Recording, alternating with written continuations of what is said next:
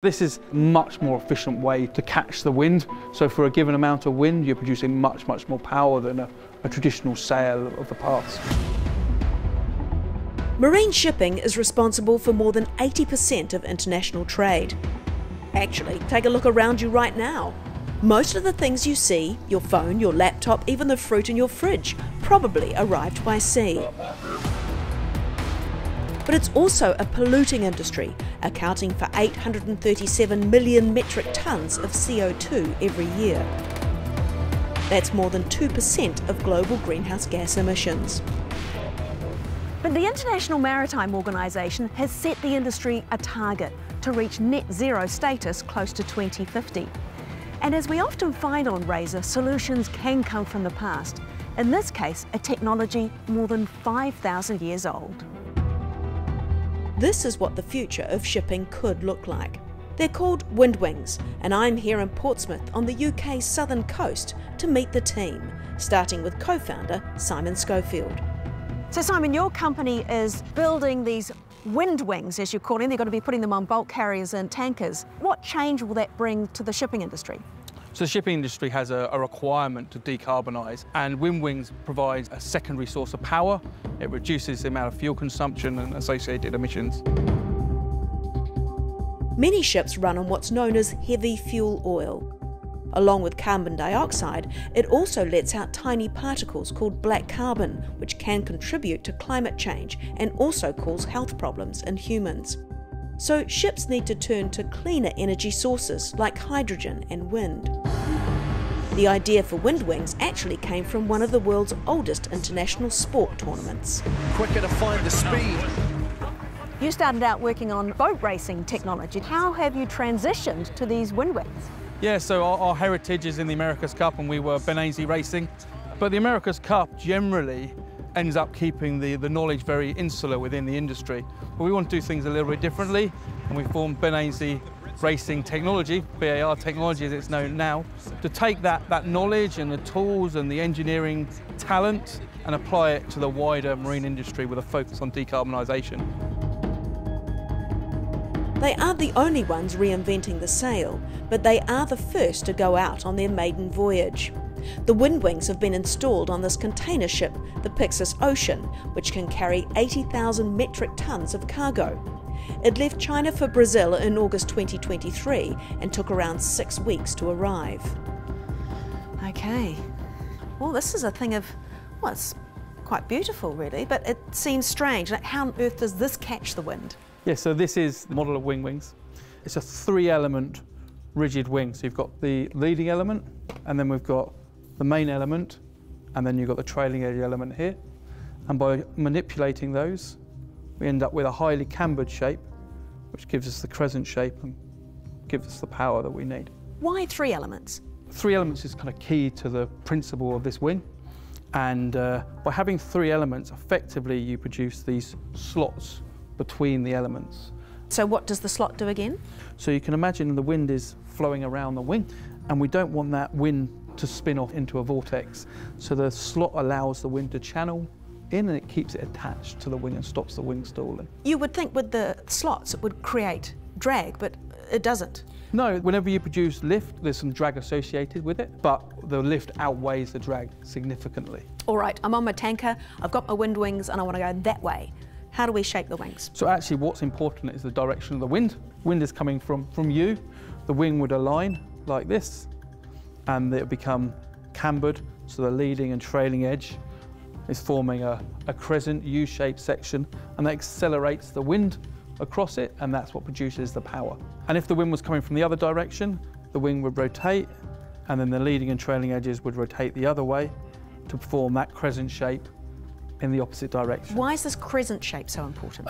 If you imagine a aerofoil section, normally it's got some what we call camber, some shape to it, and that's the way aerofoils work. It effectively means that the wind has to flow quicker around one surface than the other, so it produces a high pressure and a low pressure, and that's what produces a thrust that pushes you along. It sort of screws with your mind a little bit, because I think of sails billowing, with, on a yacht, and these surfaces are, they're kind of flat, aren't they? Yes, so this is a much more efficient way to catch the wind. It's relying on the shape of an aerofoil section. So for a given amount of wind, you're producing much, much more power than a traditional sail of the past. And how tall are these? So the aerodynamic span is 37.5 metres, but once they're mounted onto deck, you're 45, 50 metres off the deck to the top. The chord of this central element is 10 metres, and then the leading and trailing elements are 5 metres each, so in total 20 metres across. Very large structures. So the control of the wing, the camber, the positioning, and all the safety monitoring, alarming is all automated. So all the crew have to do is effectively say, we want the wing on or we want the wing off, and all the rest of the process is automatic. So we are monitoring the wing conditions we're seeing on the ship, and then we're using software to determine the optimal settings to maximise the fuel consumption saving. These WindWings, it's a whole new way of approaching sailing, but I guess we saw some of that in the yacht racing, haven't we, as well? Yes, in the previous America's Cups, the one in Bermuda and the one prior to that in San Francisco, we saw the adoption of wings. Wings are very efficient. They provide more power for a given area. So obviously, trying to design a boat to win the America's Cup, it's a direction you want to go as well. They work slightly differently in that we are looking for raw power and raw grunt, if you like, on a ship, whereas in the America's Cup, because they're much lighter and more nimble, we're looking for very efficient high lift-to-drag ratios. That was the important part of developing these, is understanding that challenge. The sails won't replace engines entirely, but aim to cut down a ship's lifetime emissions by around 30%. But the effects are not just over the long term. All right, Alex, so this is the journey that the Pyxis Ocean took. So it was started off somewhere near Shanghai, and then we worked down all the way to Brazil. What kind of data are you looking at? What are you analysing here? So there's two main things we're looking at. Firstly, we're looking at how the wings are affecting the journey, so what are the fuel savings? And then the second thing is the data what we expect it to be? And so how does it compare to what we predicted and what we simulated?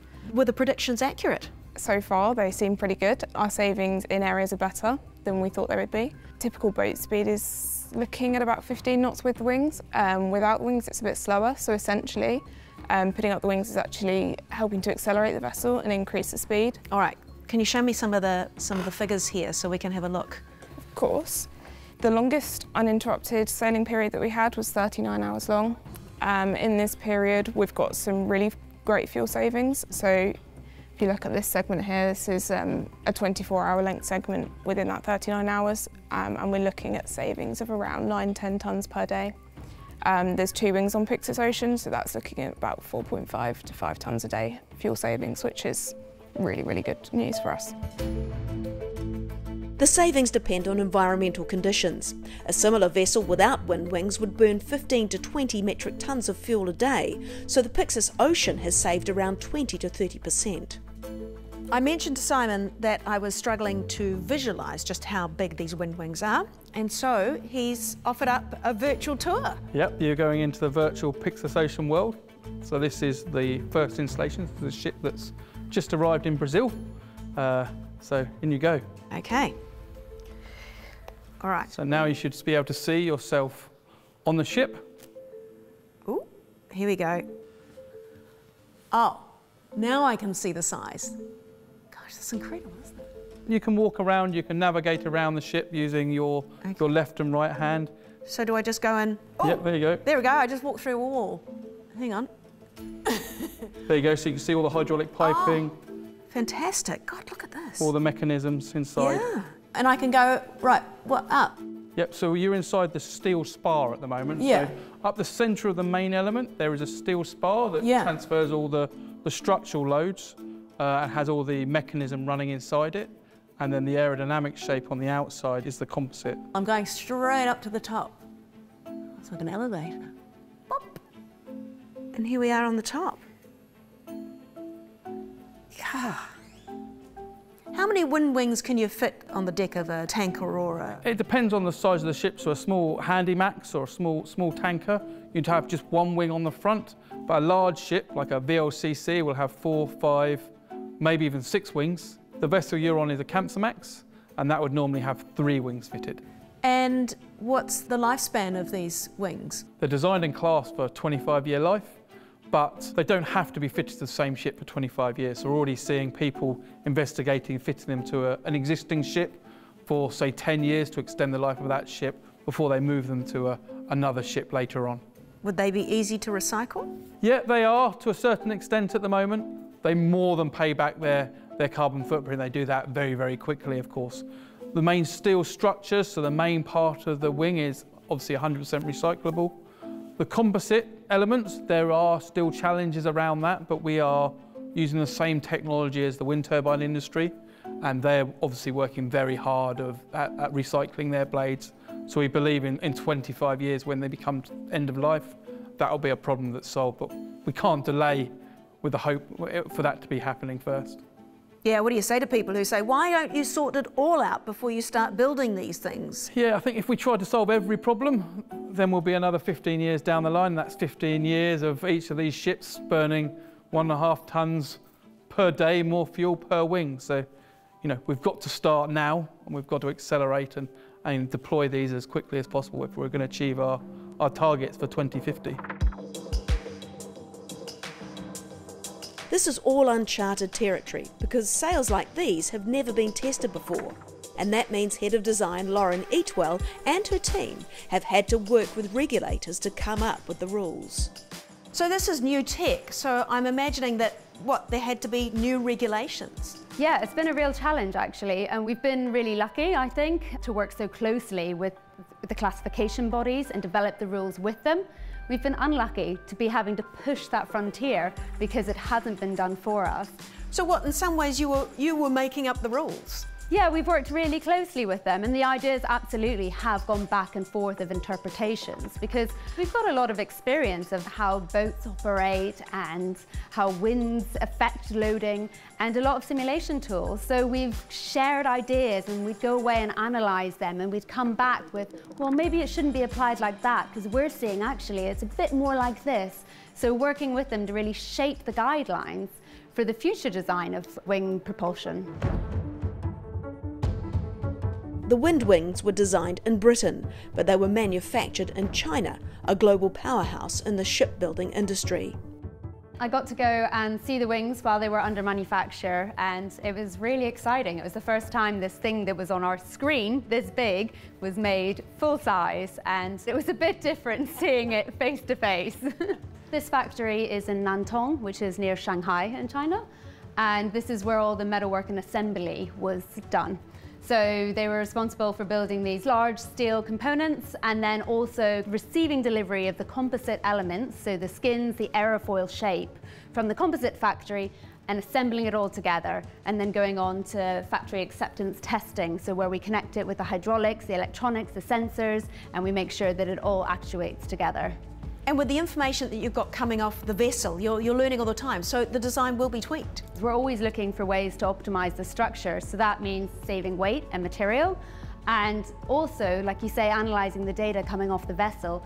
Validating our load cases is one of the most important things we can do because wind technology like this hasn't been out in operation. So when we're working with the classification societies, developing the load cases, what we think these will be seeing in the real life environment, to have the data on shore, to post-analyse that and really drill into and learn from so that we can optimise the next designs. The people I've met here have ambitious targets for the future of shipping and our world. They predict that by 2025, half of all orders for new build ships will include wind propulsion technology like theirs.